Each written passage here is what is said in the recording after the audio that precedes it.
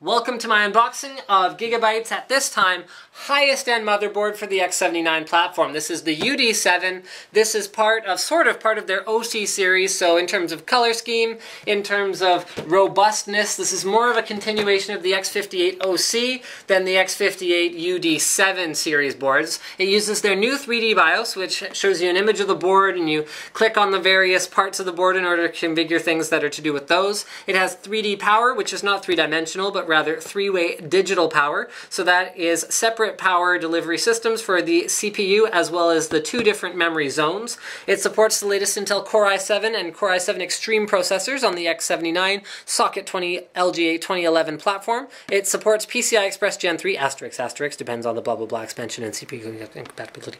Basically it will in the future.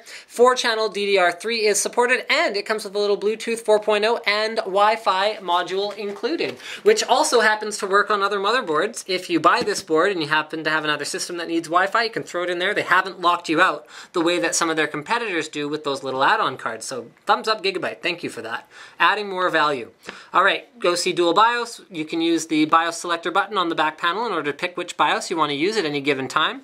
OC PEG provides 2 additional onboard SATA power connectors that provide more stable PCIe power in 3-way and 4-way configurations, and also prevent connector burn on the 24-pin. I'm a big fan of using SATA power connectors for those because most modern power supplies have a ton of those, and not too many Molex connectors, especially in, modular setup where you basically be plugging in like a four connector Molex power plug just to plug into that one thing. So that's awesome. Okay, we have as many onboard buttons as I've pretty much seen so far. So you can onboard adjust the base clock, which I generally wouldn't recommend doing. Onboard adjust the CPU multiplier, as well as change gears. So you can either adjust in 0.1 megahertz steps or 1 megahertz steps, depending on the gear you're in. You've also got your onboard power and your onboard reset switch. Let's go ahead and get this baby opened up. You guys are going to discover that, contrary to what I thought, and what I thought was that the Gigabyte G1 Assassin 2 was going to be the highest end Gigabyte motherboard on the X79 platform, you are going to find out that it is rather the UD7 that is the highest end Gigabyte motherboard on the X79 platform. So there's the board itself. Looks bouse, if I may say so. And here are all the included accessories, which are many. So we have a front panel USB 3.5 inch. Okay. We have, ooh, nice. We've got one of those handy dandy. They used to include these with a lot of their boards. Now it looks like only on the very high end. So this is awesome. You got 2 eSATAs. You got 1 Molex power. And then it comes with an adapter from 1 Molex to 2 SATA power, so you can just throw bare drives on there. And these are like the most handy cables in the world. These are eSATA to SATA. So this is a way to easily plug a couple bare drives into the back of your system and transfer data or do whatever else you need to do. Very, very handy. It doesn't sound that useful, but it really, really is. Okay, we've got a USB cable to power up and transfer data to this guy right here. So this is our PCIe 1X Bluetooth and wireless N adapter, which also includes a couple of antennas right about there. We've got a Gigabyte 3-way SLI bridge, a Gigabyte 4-way SLI bridge, which is finally black. Check that out. Black Gigabyte SLI bridges. Love it. Love it. We have a Gigabyte 2-way SLI bridge. Nice flexible connector there. And then finally, we have a Gigabyte long crossfire bridge, as well as an I/O shield. Lots of accessories. Look at this. Color-coded for your satisfaction and happiness, as well as a Gigabyte sticker, a Gigabyte manual, and another Gigabyte, Dolby sticker.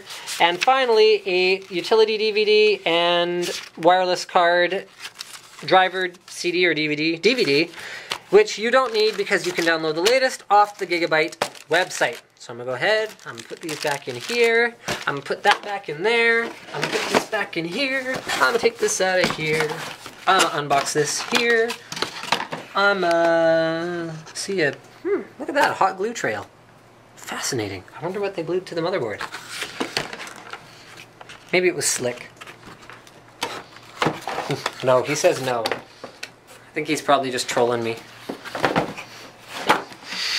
I'm going to put random stuff on whatever Linus is going to unbox, just to throw him off the scent. Okay, here we go. what do we got? Let's start with the overall layout of this board. So this is an XL, that is to say extra large ATX motherboard. It has 7 expansion slots, which is something that is very, very difficult to do on a regular ATX X79 board for a couple of reasons. One is the extremely large CPU socket. The other is the extremely large and robust power delivery systems that typically exist on these boards due to the power-hungry CPUs that go in them. And the other is the fact that the memory now goes on either side of the socket as per the Intel recommended design, which gives you less room for slots up here and more room for needing to put slots down here. So let's start with this socket right here. We've got a pretty beefy looking power delivery system with a pretty decent looking cooler, although the same feedback that I gave with all my other X79 board unboxings remains for this one. You are going to want to make sure you get some decent cooling on the PWM heatsink right here. So if you have a case that, for example, has a top fan, you're going to want to have it blow directly down onto this heatsink so that it's bringing in nice fresh air to keep that cool, keep it from running into any trouble. The same thing goes for the back of the board, so your standoffs are going to go right here, and you'll have a little bit of a gap, so if you do have a top fan in your case and you get a little bit of airflow over these guys, it could not hurt matters. Okay, we've got dual 8-pin CPU power connectors right here in their ideal location at the top left. We've got all of our onboard switches in their ideal locations up here at the top right. I say ideal location because rather than having them down here where they're inaccessible with a graphics card plugged in here, I prefer to have them up in this corner where I can actually reach them no matter what the situation. We also have a reset. So you know what, I covered all this when we did the box, but we've also got all the V checkpoints that we could possibly want along this edge of the board right here. So I'll let you guys have a look. If you care, you can pause the video and you can see them all. I'm not going to read them all out. On the right hand edge, we've got the 24-pin power connector in its ideal location. We have a post LED readout. We've also got our auxiliary power connector, so there's the one SATA power connector there, there's the other SATA power connector right down there, and in terms of SATA data connectors, we have SATA 3 6 gigabit per second right here, 2 ports, 4 SATA 2 3 gigabit per second, and then 4 additional Gigabyte SATA 3 6 gigabit per second, so those are running off of a third-party chipset. The cooler right here is pretty sporty looking, I'd say, so it has a heat pipe that runs up to that PWM cooler. The whole thing looks pretty slick. Personally, I'm a big fan of green and orange and yellow and like brightly colored, but tastefully brightly colored motherboards. So not like the Gigabyte of old. We're talking the new Gigabyte with the matte black PCB, the bright orange, and then everything else pretty much black or matte black or gray. Looks great. Front panel connectors. Powered USB, so like Uber powered USB for charging your tablet with your system. We've also got 2 more USB 2.0 front panel headers, a front panel audio connector, header, dealy. Then what else we got here? So 1, 2, 3, 4, 5, 6, 7, right, I already covered that. These support SLI or Crossfire in a 2-way configuration right about here. Okay, 16x, 16x. If you want to run 4-way cards, you're looking at 1, 2, 3, 4 times 8x. So this is 8x PCIe 2 or PCIe 3.0 CPU support dependent. Okay, we've got 3 PCIe 1x connectors. So if you plug in 2 dual slot graphics cards, you're going to be left with an 8x, an 8x, and a 1x. Bearing in mind, if you populate these, it'll reduce the bandwidth available in these. Okay, moving on. You know what? Let's cover the locations of all of our fan headers, because it looks like we got a lot on this board. We got 1 4-pin PWM here, 1 4-pin PWM here, 1 here. That's 3 so far. We have 2 more here. That's 5 so far. 6, 7. 7 PWM connectors. All right, on the back of the board, we have a variety of different things. We have the PS2 keyboard mouse combo port that I'm a big fan of, still seeing on boards, 1, 2, 3, 4, 5, 6, 7, 8 USB 2.0 ports. The CMOS selector, or rather the BIOS chip selector button, so you can choose which BIOS chip you want to boot from. Clear CMOS button.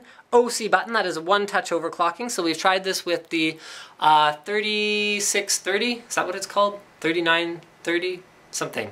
Hold on, I'll be back in a moment. Sorry, 3930, and we hit 4 gigahertz just by pressing the button, and it was stable. USB 3.0 times 2, gigabit Ethernet, and 7.1 audio out, including an optical audio out. And I think that pretty much covers it. I have sort of changed my mind, actually. I wanted to hold it up to it and sort of visualize a little bit. But I was going to use the Assassin 2 to update our Extreme Buyer's Guide system with the X79 platform, but based on that, I think that looks pretty good, the green and the orange.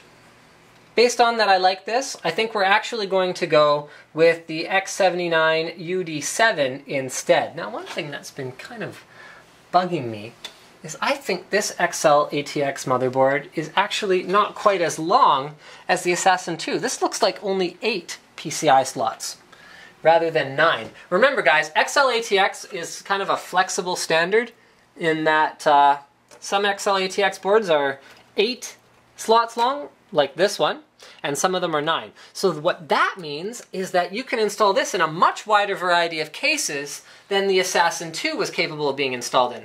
So many Lee & Lee cases, yeah, that's awesome actually. Good job, Gigabyte. So thanks for checking out my unboxing of the X79-UD7. Don't forget to subscribe to Linus Tech Tips for more unboxings, reviews, and other computer videos.